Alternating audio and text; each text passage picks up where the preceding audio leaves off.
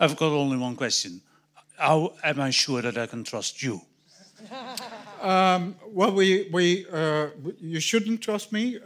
We only use open source software. We put on the web the software that we use. You can compile it yourself and then run the system. So we're completely transparent about what we do. Yeah. Don't trust me. Okay.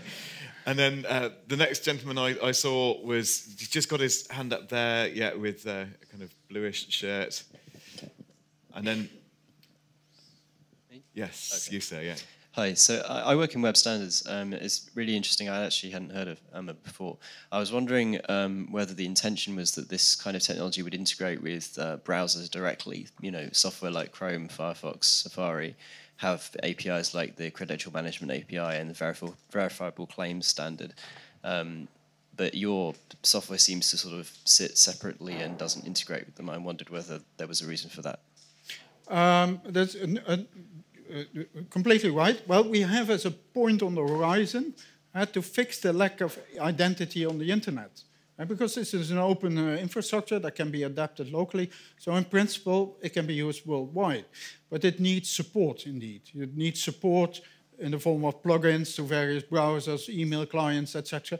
We're working on this. We're talking to some of these parties, indeed, to develop these plugins so that, for instance, if an email message gets signed, then this is shown in your browser simply by some color code or whatever. You see who signed this email. Indeed, it has to be integrated. Because we are open source, we can hopefully also rely on the open source community to, at some stage, integrate this also into Open Office, for instance, so that it can be used for word processing, for document processing. And in that context, you can sign documents or authenticate that this document can only be opened by someone with these kind of attributes, etc. That's all possible, but it requires work and it must be integrated. There's nothing in our setup that prevents that. So there's no security in order to essentially open an account. So how is this really a proof of identity if there's no... Where does the security come in? Oh, where's the security? So ultimately, the attributes in your phone are signed by some authority. And it depends on the authority, on the attributes, what the relevant authority is. So your bank account attributes should be signed by your bank digitally. So that whenever you show your bank account on a website, that website can check the signature and can see, oh, this really comes from a bank. So this is basically how it works. Okay. Although IRMA is obviously aimed at supplanting traditional authentication, is there any mileage? Would it help with the chicken and egg situation if it was, say, integrated with a password management so that people could make it more attractive to users and they could then move from traditional password management through to the IRMA, the full IRMA facility? Certainly. So I've shown an example of a medical portal where there are 2 logins possible on their website, one with username, password, and one with IRMA. I think that is the best strategy for most organizations that already have an existing login system. And once sufficiently many people switch to the IRMA login, they can drop the old traditional login. That would be a strategy. That's not up to us to decide, because users can do, these websites can decide themselves how to integrate this into their products. It's open source, they can do this. We're not involved as a foundation. What happens when I lose my phone? You're in trouble. I've noticed this. I couldn't file my tax returns because the Inland Revenue wouldn't believe it was me because I couldn't find my phone or it was dead. You know, no, sure. 2 things. If the phone gets into someone else's hands, it can in principle not be abused because the app is protected by a PIN. If you're another thing you can do, you can go to the website of the foundation and block your account. Right? So that prevents abuse. But assuming you buy a new phone, the way it works at this stage is that you have to recollect your attributes go to all these sources and recollect it. It's a hassle. So we're working on an approach, and actually a student has already implemented a prototype of this, that you can make a backup of your attributes and recover them on a new phone.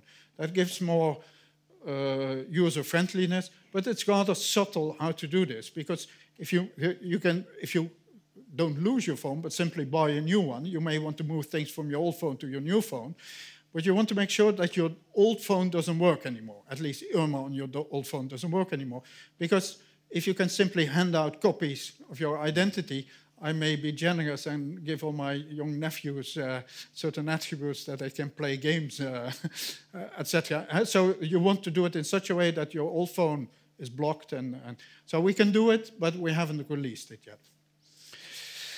Yeah, okay, and over there. Hi, by the way, I thought your talk was great. In 10 years' time, do you think we'll have more or less data privacy enforcement? I don't know. Are you optimistic or pessimistic? Let's choose the pessimistic option, but then what I like to add to it, I'll die fighting. Yeah. Fight the good fight. I haven't taken a single question from over there yet. Is anybody? Oh, good. Yeah, somebody over there. I'm just trying to really balance this out. So we've been in the middle. We've gone over there. This is going to be the last question, I'm afraid. So this is going to be the humdinger might finale. Just be a detail, maybe, but I'm curious about the age attribute. Yeah. How that can be authenticated? I can imagine lots of under 18 kids like having just one attribute in their EMI account, which is I'm above 18.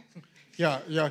The way it's a subtle issue. So the way it works in the Netherlands, so if you go to the municipality and you want to collect some attributes, you get some 20 attributes together, including the fact that you're over 18. Now, what you can do is, of course, in principle, give your phone to someone else and give the PIN code to someone else. There's nothing against this. But what you do also is you give your complete identities to someone else. It's like giving someone else your credit card together with a PIN, which is in generally considered to be not very wise to do. So the whole thing is protected by combining some valuable and not so valuable attributes, and so people are hopefully not inclined to transfer it. But maybe there's someone who will do it eventually. Yeah. Okay, excellent. Right, so we got through all of that without being hacked by the ghost of Neville Mescaline as well. So that's very good news indeed. Sorry if we didn't get to your question, but hey ho. Come along to a future RO event. I'm Gareth Mitchell, but most of all, here's Bart Jacobs. Thanks to him and also to the people at the Dutch Embassy for making all this happen. Bart Jacobs, ladies and gentlemen.